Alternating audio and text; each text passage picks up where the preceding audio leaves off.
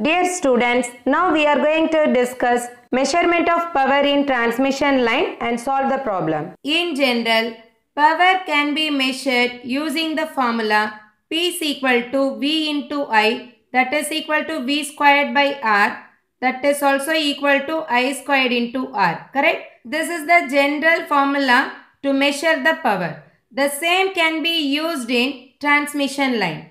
Power of the transmission line can be measured in terms of voltage using the formula P is equal to V max squared by R max, that is also equal to V min squared by R min.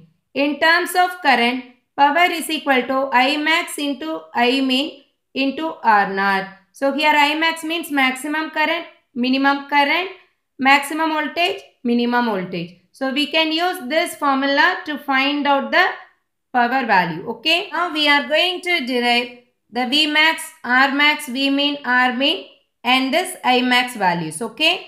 So here we can take the voltage and current equations of dissipation less line at high frequency. Here dissipation less line means what? Zero dissipation line. Okay. We have already derived the voltage and current equations of zero dissipation line in the previous lecture video. We can directly use that equation over here.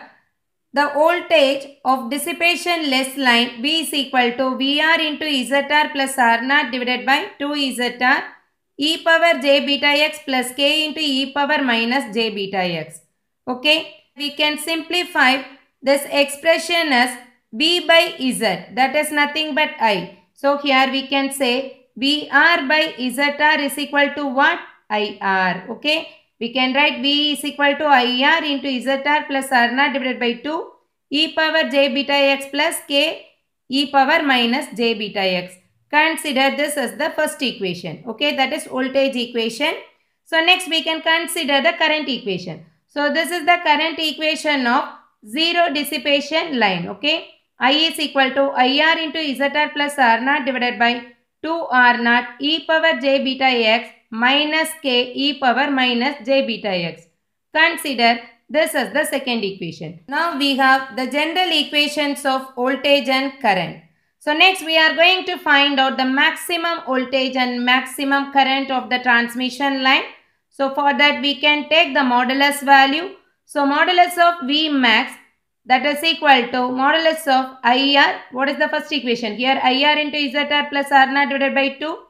Here it is 1 plus modulus of k, because modulus of e power j beta x, that is equal to modulus of e power minus j beta x, both are equal to 1. Hence this first equation can be written like this: IR into ZR plus R naught divided by 2 into 1 plus modulus of k. Do you all understand this one? This is the maximum voltage in terms of magnitudes alone. Okay.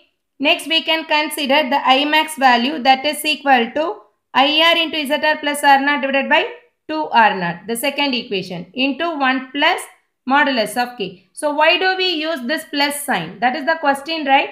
Here it is minus, but here we are using plus sign, because whenever we are considering the maximum voltage we can use plus sign. We are going to add the values of this reflection coefficient. Do you all understand this? Whenever we are talking about maximum voltage or maximum current, we can use 1 plus modulus of k. If it is minimum means we can use minus sign. Okay. So now we have obtained maximum voltage and maximum current of the transmission line. Okay. Then the maximum impedance at load can be obtained as V max by I max. As we all know that what? R is equal to V by I. The same concept. So V max by I max, we can substitute those values here. So V max value is what? IR into ZR plus R naught divided by 2, 1 plus k. I max value is what? IR into ZR plus R naught divided by 2 R naught into 1 plus k. So 1 plus k, we can divide. Here it is IR, ZR, 2, every values are cancelled except this R naught. So here we can say 1 divided by 1 by R naught, that is equal to R naught. Okay. So here R max value is equal to what? R naught. Do you all understand this? This is very important one. Okay.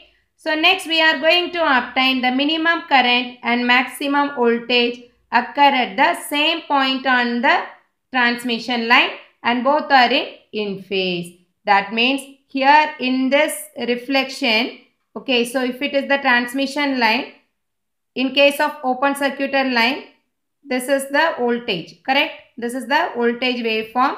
In case of current, for this open circuited line, it is minimum, correct? For open circuited, it is minimum. So this one is current, this one is voltage. So voltage is maximum means current is minimum at the same point. Here voltage is maximum, current is minimum. That is the concept. So whenever the minimum current and maximum voltage both occur at the same point, then both are in phase condition. So here we can take the ratio of V max to I min. What is the value of V max? IR into ZR plus ZS R naught. Okay.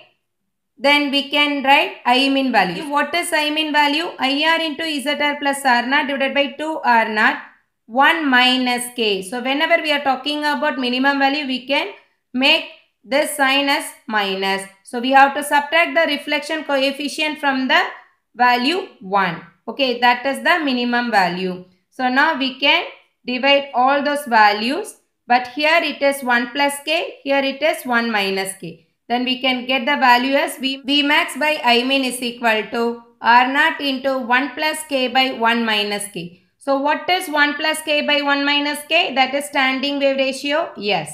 So here we can write V max by I min is equal to S into R naught. That is nothing but another formula for this maximum resistance. Okay. So here R max is equal to what? S into R naught. Whenever the maximum voltage occurs, the resistance is also maximum.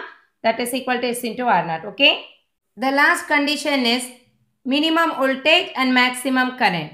Okay. Whenever the voltage is minimum, the current is maximum at the same point and both are in phase. Okay. So here we can take the ratio of minimum voltage to maximum current, that is equal to IR into ZR plus R naught divided by 2 into 1 minus K. Here minimum voltage, so it is 1 minus K divided by I max value is what? IR into ZR plus R naught divided by 2 R naught 1 plus K. Okay, so we can divide all the terms over here. Then we can get the value as R naught into 1 minus K divided by 1 plus K. 1 minus K divided by 1 plus K is nothing but 1 by S. Okay, we can get the value as R naught by S. So whenever the voltage is minimum, we can consider the resistance value as minimum resistance. So R min is equal to V min by I max, that is equal to R naught by S. So now we have obtained the parameters of max, I max, V min, I min, R max, R min values. So finally we can substitute those values in this power formula. Okay. So power of the transmission line can be measured using the formula P is equal to V max squared by R max, that can also be written as V min squared by R min. So both are equal. If I am going to multiply these two values together, then we can say power squared. Correct? P is equal to V max squared by R max. The same P is equal to V min squared by R min. So we can multiply these two values to get power squared. We can get the value as V max squared into V min squared divided by R max value is S into R naught. R min value is R naught by S. So we can divide these two values. Okay. Then we can get R naught into R naught squared. Then we can take the square root on both the sides to get the power. P is equal to V max into V min divided by R naught. So this is the formula. We are going to use this formula. Okay. So in terms of current, we can say P is equal to I squared into R. So I max into I min into R naught. So we can measure the power of the transmission line using these formulas. Okay. Let's solve one important problem using power measurement. Okay.